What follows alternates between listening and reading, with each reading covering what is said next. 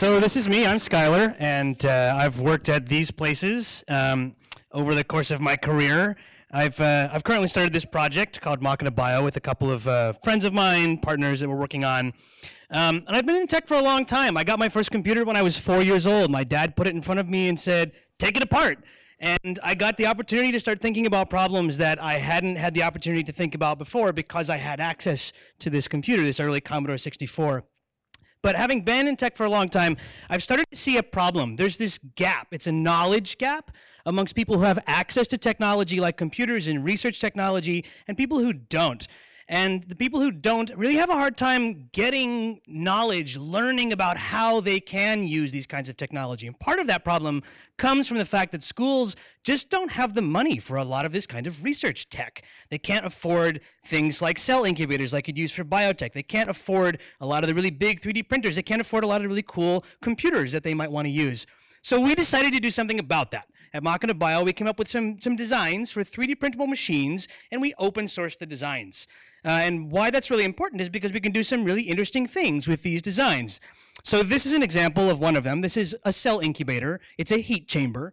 It's totally open source. It's totally 3D printed, and it's controlled by a Raspberry Pi, a little $35 computer you can get off of the internet.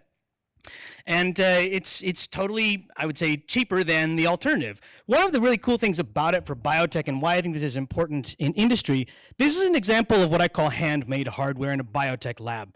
Lots of researchers do this. They create their own different kinds of hardware. I've seen it. I've worked with these folks. And it really makes it hard to reproduce lab results from one lab to another. So by using open source technology, we can replace that technology with something that they can download, modify, print out, and then share that exact design with somebody else, and then they can scale it.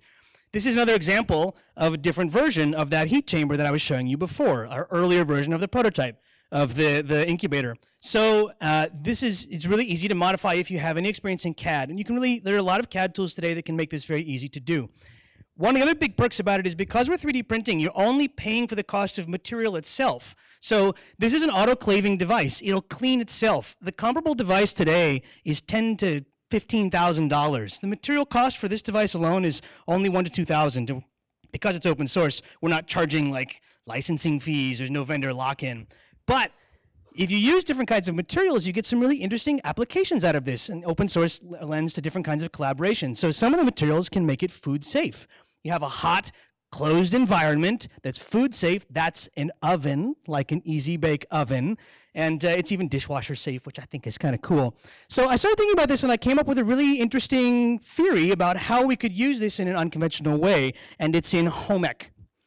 I think that these are the kinds of things that schools can afford. They're not super expensive. They can replace these big ovens with them, and they can use them to make pizzas and burgers and cookies and all this kind of stuff.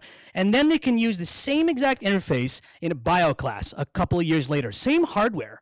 And then the students get to learn a different application. They start getting exposed to problems that they haven't been exposed to previously. And then, once they're using it in school, they can start using it in industry. And because it's open source, there's no vendor lock-in. They don't have to worry about licensing fees.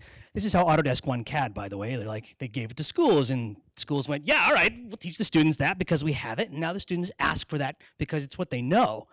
So one of the big power plays, I guess, of open source is that anybody can get it, they can modify it, they can share it, they can contribute back. That allows for all these different kinds of designs.